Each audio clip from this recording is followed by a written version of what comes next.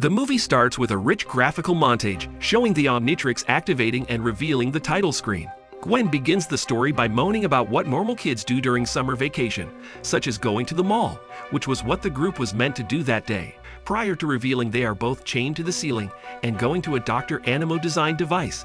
Max states they were sidetracked and that they are now both bound. According to Animo, his weapon is a DNA bomb connected to a nuclear reactor that, when exploded, would spread into the atmosphere and de-evolutionize the Earth. Ben appears in the red edition as Heat Blast, XLR-8 in the blue edition, and I-Guy in the gold edition, ready to stop Animo and release Max and Gwen. Ben is hampered, however, when Animo unleashes his newest invention on him, a massive mutant hornet. Ben fights it off for as long as he can before releasing Max and Gwen.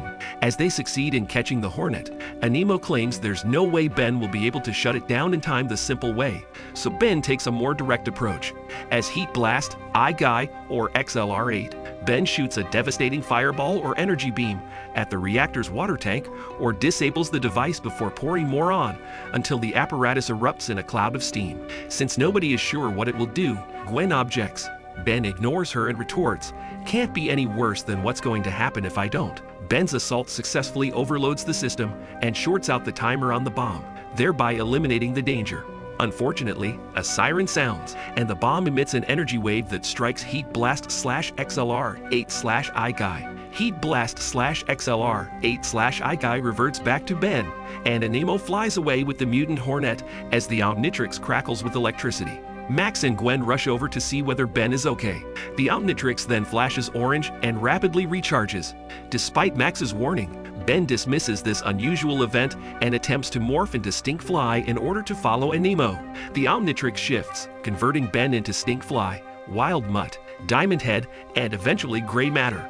Animo flies into a chamber filled with deadly sludge, already calculating his retaliation. Gray Matter flies in on his hoverboard and smacks Animo in the jaw.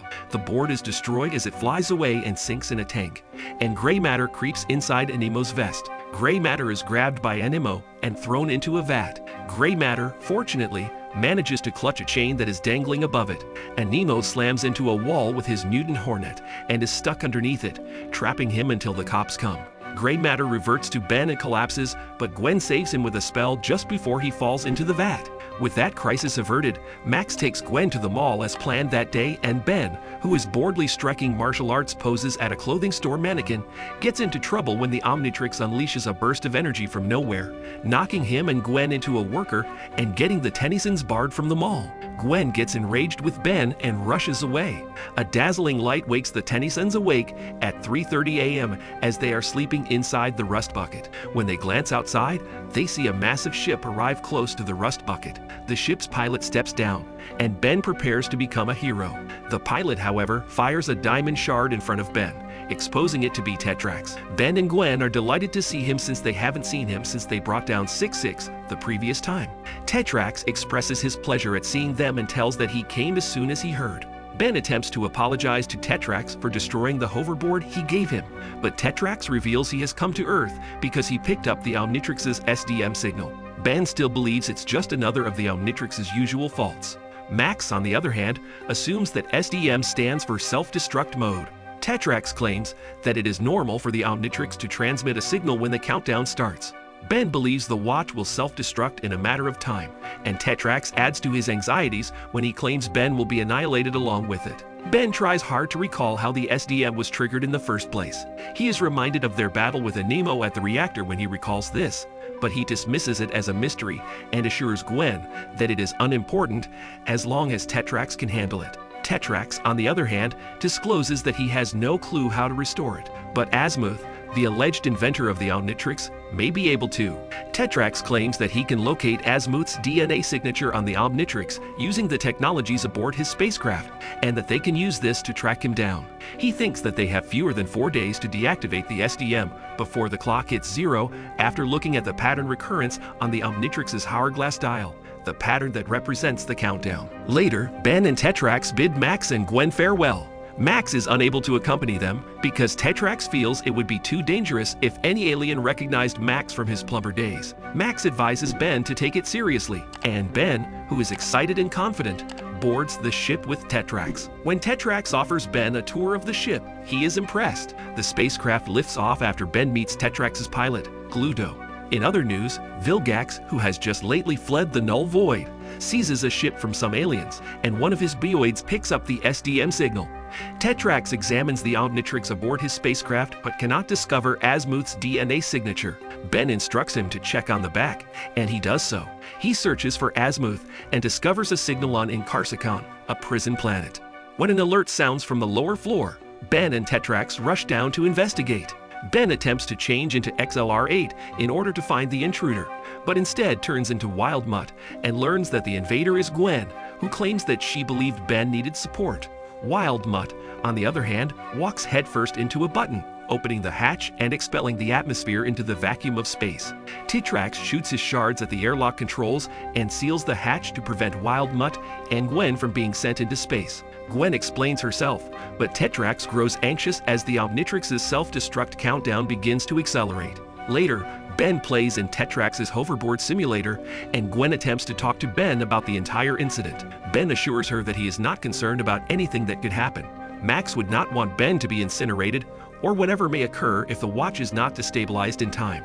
And Tetrax said that Azmuth would deactivate the Omnitrix, not cure it. So Gwen reminds him that the problem with the Omnitrix concerns more than just him.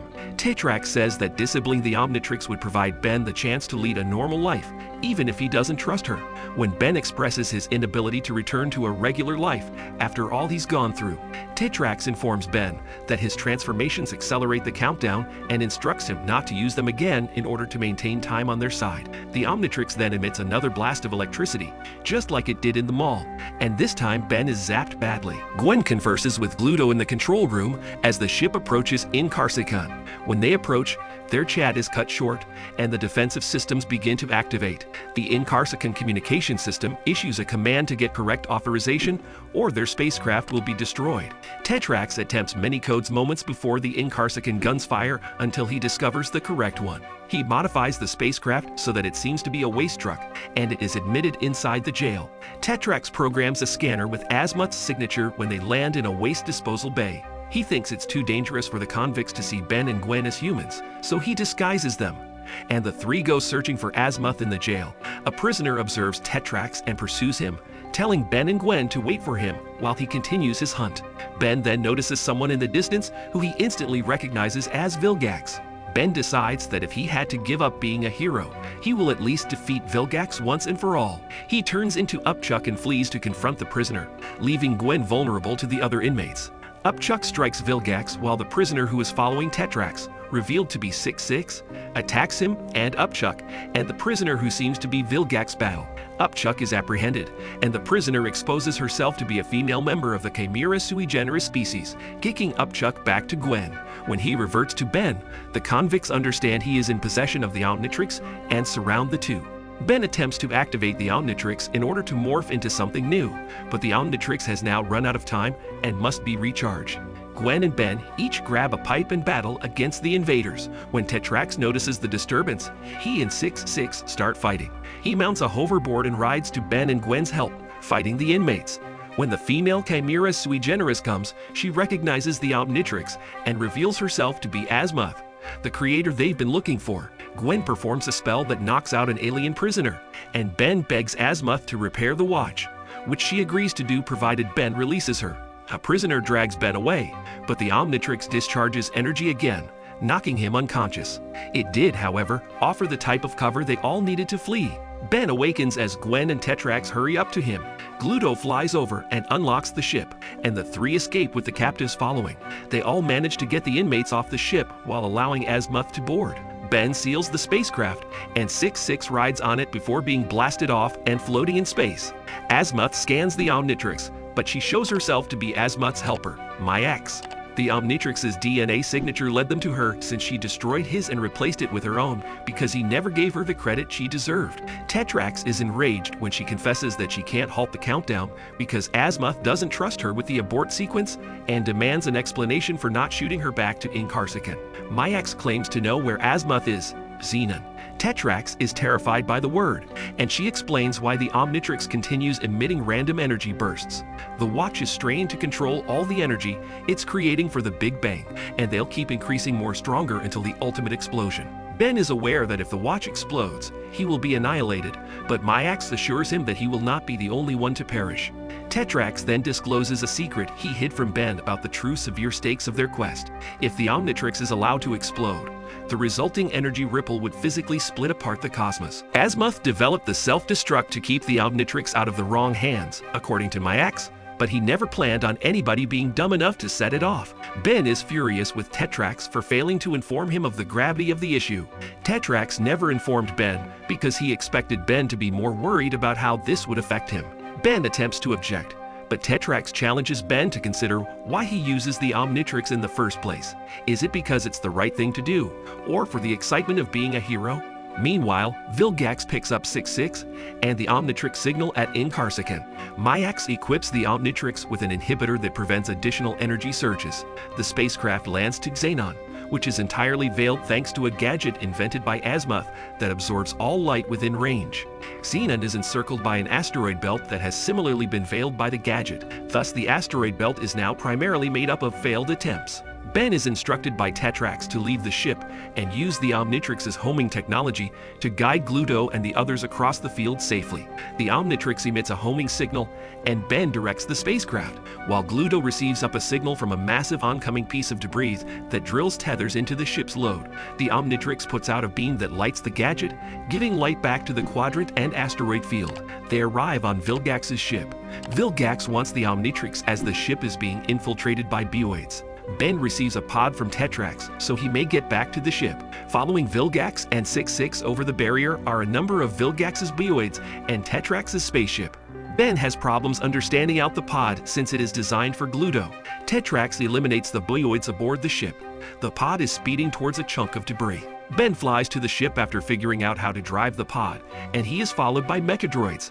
Tetrax puts Myax a suit and a cannon aboard the ship, and the two head out to remove the ship from Vilgax's tether lines before both spacecraft are destroyed as they hit Xenon's atmosphere. The control room is empty as Vilgax and 66 enter there. He sends 66 after Myax and Tetrax when he spots them outdoors. As well as he can, Gluto is shown to be still battling Vilgax in the control room. Ben deciphers the pod's armaments and battles the Mechadroids, while Gwen uses a spell to eliminate Bioids with the hover simulator. She dashes inside the control room, where Vilgax and Gluto are squabbling. Ben avoids the Mechadroids in the pod and makes his way to the spacecraft, which Tetrax unlocks for him. When Vilgax notices Ben, he orders his Mechadroids to connect to the pod. 66 appears and assaults Tetrax and Myax. Ben shoots 66 and knocks him and his helmet off the ship. When Gwen enters the control room, she sees that Gluto has been destroyed. A Bioid has her in its sights, but just as it is about to fire her, Gluto recovers and engulfs himself around the Bioid's blaster, shattering it and splattering him throughout the control room. Ben's pod bursts, but he lands aboard the spacecraft, where Vilgax awaits.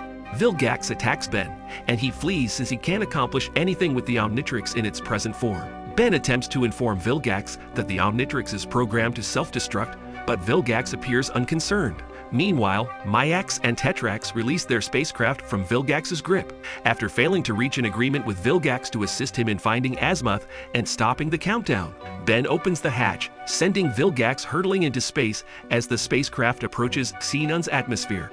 Gwen attempts to fly it but fails, and Ben comes to assist. Gwen informs him that Gluto sacrificed himself for her, which she describes as completely selfless, something Ben would not comprehend. Tetrax and Myax re-enter the ship, and Ben and Gwen stop the ship from collapsing, but they crash nevertheless after flying into a rock pillar. The spacecraft is sliding into a canyon, but they are able to halt it before it crashes over. Tetrax and Myax arrive, and the four of them take hoverboards to Azmuth's property. They discover it overtaken by vines, which turn up to be feral Florana, and attack Gwen. The gang shoots at the Florana, but they continue to arrive. Gwen protects Ben from one, but the creature captures her and carries her away. When Ben sees Gwen in grave danger, he has no option but to transform into Four Arms, oblivious to the perils of the countdown despite Myax's warning. Four Arms pursues the Florama in an effort to save Gwen, but he gets trapped by many vines, which pull her beneath and consume her. All of the other Florana stop fighting and flee once it has Gwen. Four Arms breaks free and attempts to save Gwen, but he is unable to do so because an unbreakable hatch closes behind him. 4 arms pound on the ground, unable to open the hatch. Tetrax informs Ben/4 Arms that there is no way to rescue her at this time. Those wild Florana wouldn't back down until they got one of them. 4 Arms slaps the wall hard, claiming that it should have been him who died at the Florana's tentacles, which he utterly destroyed, out of bitter rage over losing Gwen on his watch. Ben falls on the ground after changing back, blaming Myax for the whole incident. Ben argues that if she hadn't assisted Azmuth in creating the Omnitrix, he would never have discovered it and Gwen would still be alive. Myax responds to Ben by saying that she is a selfish and self-centered individual, but that it takes one to know one. Tetrax calms them down and leads them to a location where Azmuth may have gone if he had survived such an onslaught. Ben glances back at the hatch where Gwen was taken before heading to Azmuth's lair, sad that he couldn't help her. Ben is devastated by his biggest failure and must now determine how to tell the news to Max. Tetrax informs Ben that he understands what he's going through and shares his Genesis story. He was a greedy mercenary when he was Ben's age, working for the finest of the best, no matter how terrible they were. It was just a matter of time until he was hired by Vilgax. He took the last puzzle component Vilgax needed to assault Tetrax's homeworld. When the inhabitants refused to submit, he entirely destroyed the world to serve as a lesson. When his biggest failure resulted in the ruin of his house and everyone in it, he turned for the better. When he found out Vilgax coveted the Omnitrix, he resolved never to allow Vilgax get his hands on another deadly weapon again. After hearing the story, Ben decides to take responsibility for the chain of events that resulted in this catastrophe, reasoning that his careless behavior at Dr. Animo's reactor triggered the SDM. Tetrax advises them to continue until the Omnitrix self-destructs in order to prevent Gwen, Gluto, and the others from dying in vain. As Myax comes to a stop, Tetrax saves Ben as he and Ben fly over a security laser that has activated an energy field. The Omnitrix is recognized by a camera. A hologram of a mechanical entity enters and asks Ben what he is doing with his Omnitrix, revealing himself to be Azmuth. Azmuth seals more doors and rejects Ben's request to turn off the SDM after he identifies himself and explains the problem. Azmuth denies Ben's insistence that Gwen gave up her life to stop the bomb, but Ben won't let up. As Ben transforms into Cannon Bolt, his wrath boils over, and he declares that it is now his duty. He tries to break through the doors by charging headlong at them, but they are protected by electromagnetic barriers that should deter such attempts. Ben revs up at full speed and crashes the doors down like a row of dominoes, declaring that he's gone too far to turn back and will not be refused. Finally, Cannon Bolt insists that Azmuth turn off the Omnitrix, but when Azmuth refuses, Ben proclaims that since the cosmos is doomed anyhow, he will not be denied the joy of defeating Azmuth first. Ben delivers a devastating punch, destroying his outfit. Cannon Bolt reverts back to Ben as Azmuth climbs out, showing himself to be a Galvan. Tetrax then orders Azmuth to halt the countdown, but claims that the universe being destroyed is the best thing that could happen given his inability to see the good in people, revealing that the Omnitrix was intended to be a device for understanding all beings in the universe, but people like Ben and Vilgax have caused it to be perceived as a weapon. Ben describes how, although he has used the Omnitrix for personal benefit on occasion, he has mostly utilized it to defend people who cannot protect themselves. He ultimately persuades him to alter his views by reminding him that in order to save the world, he can't simply be a selfish jerk like Ben used to be. The 4 escape from the crumbling lair outside, where Vilgax, 6-6, and a horde of mechadroids and bioids are waiting for them. Vilgax orders 6-6 to attack as mechadroids and bioids land.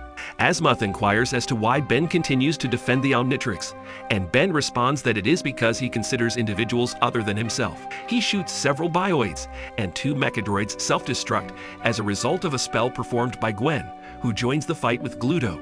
Ben, overcome with emotion upon seeing his cousin alive again, rushes to hug Gwen, who reveals that Gluto regenerated from particles left on her clothing when he detonated back on the ship. He rescued her from the wild Florana after regaining his strength. 6-6 assaults them, and the mechadroids and bioids attack them, but the gang fights and kills the robots, while Tetrax fights 6-6. Ben's gun has been destroyed, and he and Myax are being pursued by bioids. Ben removes the Omnitrix's energy burst deflection mechanism, resulting in a tremendous energy explosion that kills all bioids and knocks Vilgax and 6-6 away. Meanwhile, Azmuth deactivates the Omnitrix by removing the dial moments before the countdown hits 0. Vilgax rides aboard one of the giant mechadroids that rise to the group's location. When Ben admits the Omnitrix is no longer useful, Vilgax promises he will have Azmuth create him a better weapon. Azmuth steals the dial off the Omnitrix as Tetrax destroys a mechadroid. Gwen then reminds Ben that he doesn't need the Omnitrix to be a hero, and Azmuth reattaches the dial, which not only reactivates the Omnitrix, but also unlocks and turns Ben into a Tokastar, a metamorphosis he labels Way Big. Way Big crushes all of Vilgax's men before capturing him, while Tetrax defeats 6-6. Way Big is irritated by Vilgax's claws in his palm and hurls Vilgax into space. Azmuth constructs a ship from the dispersed mechadroid components after the fight. Ben thanks him and hands him the Omnitrix back. Azmuth lets him retain it, explaining that the only reason he built it in the first place was to get a deeper knowledge of the universe's creatures. He then confesses that he was affected by Ben's advice about thinking about others as well as oneself, and tells Ben that if he can make that understanding happen, he sees no reason why he couldn't retain the Omnitrix. Azmuth is finishing up his spacecraft, and Myax is accompanying him. Azmuth refuses Ben's plea for master control and mockingly asks if he wants to solve the problem on his own as a true hero would. Later, Gluto demonstrates his fluency in English and proves that he is aware of every epithet Ben has thrown at him. At the end of the movie, Tetrax sends Ben and Gwen out on Earth with a brand new hoverboard. Following that, the Tennysons get a radio transmission from the Rust Bucket informing them that zombies are invading the mall, and the film concludes as the squad prepares to confront them.